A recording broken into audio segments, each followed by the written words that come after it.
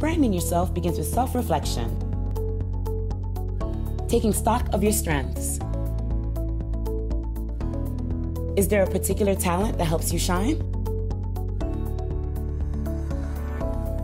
In this series, founder of Pierre Branding Group, Lydia Pierre, sits down with the executives and entrepreneurs to shed light on why it is important to brand yourself and get ahead.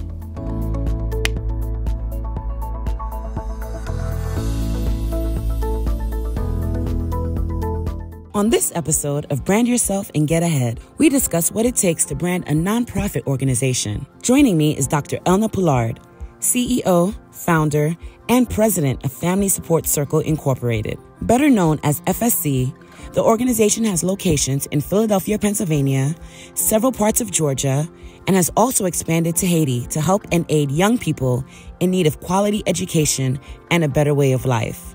Dr. Poulard devotes her time to serving youth as well as serving as a mentor to those who have a desire to start a nonprofit or develop programs to support young people. Watch as she gives her unique perspective and understanding of the meaning of branding.